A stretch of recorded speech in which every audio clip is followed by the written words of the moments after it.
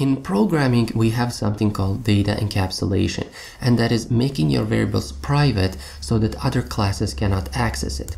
So for example, here for our variable speed, we can make it public and we can also make it private. So what that basically means? Well, if we make it private, that means that this variable will not be accessible outside of this class.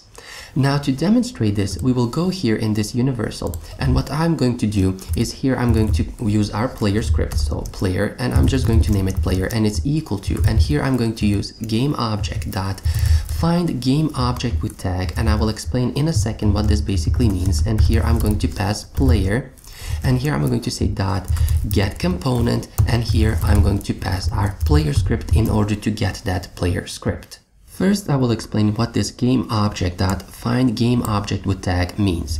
Well, basically, if I go in the Unity editor and if I select my player game object, I have tagged that game object to be player. So simply click on this tag here and check this player. You can also add your custom tags. So here you can, well, click on this add tag, and then you can click on this plus sign and add your custom tags. But we already have a player tag, so simply tag it. Now what this means? Well, basically game object dot find game object with tag, it will search for a game object in the scene that has a tag player, and it will get me that game object. Now I'm using get component, well, which we did in the previous video, in order to get the component that is attached to that game object, and I'm getting the player script basically.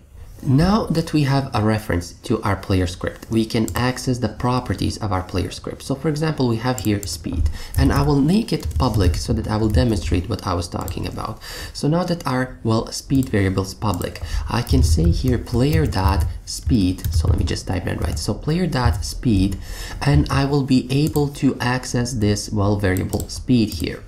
But now notice what happens if I change this variable from public to private. So now the variable is private, and now if I say player.speed, we see that even our speed variable does not pop up here, so we cannot select it. I can go back here and again change it to public, and here we see that we can access it and everything is basically fine. So let me just type that right. So it's player.speed, and now we can access it.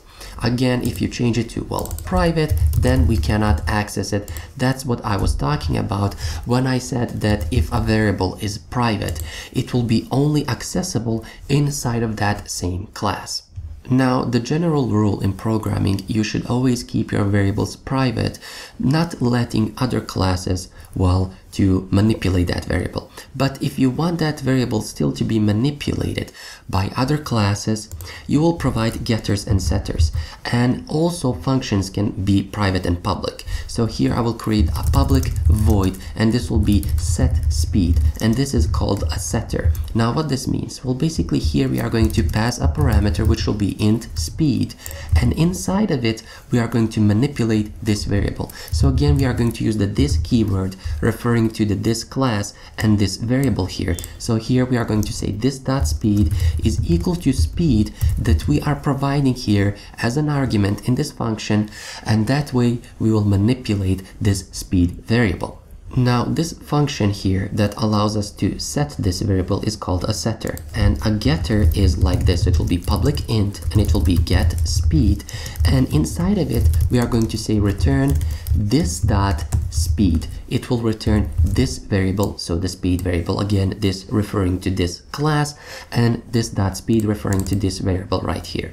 Now as I said, also functions can be public or private, and the same thing goes. If our function is private, we will not be able to access it here by using player dot the name of the function. If it's public, then we can access it.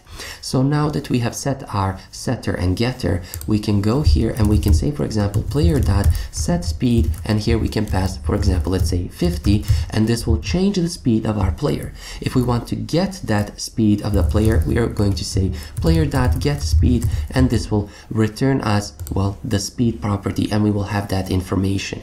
One other thing that we can do with our variables is that we can make them static. Now what that means? Well, here I can say public static, and we have our int power. Now, in order to access a static variable, we don't need a reference to our class. So we don't need to say player and then get component to get that class. We can simply use the name of the class to access this variable. So here we can simply say player dot, so not plain, it will be player dot, and here we can say power, so the name of our variable, and we can access this variable right here. If our variable is not static, so if we remove this right here, then we are not able to do this, and we see that we have a problem. So, well, mono behavior is pointing that to us. But again, if I set it to be static like this, now we can access this variable and we will not have any problems. So here I will just, well, type it again. So now we can access this power variable simply using, well, the name of the class and then, well, the name of that, well, variable. Now, in the previous video, we were using get component in order to get, well, the components from our game objects.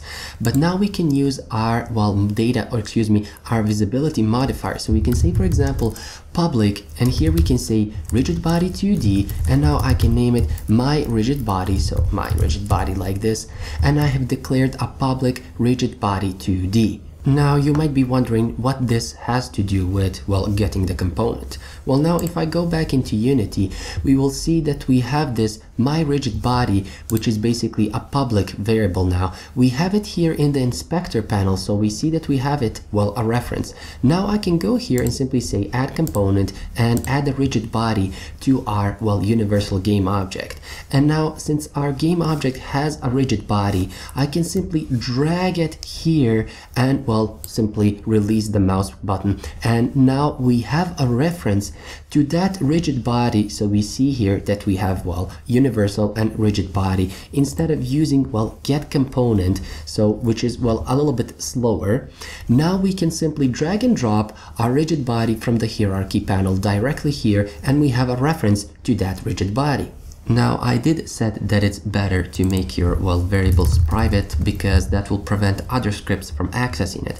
But one problem that we have here when we make our variable private is that it's no longer visible here in the inspector panel, and we cannot drag and drop our, well, rigid body basically. And again, we would need to use get component, well, in order to do that.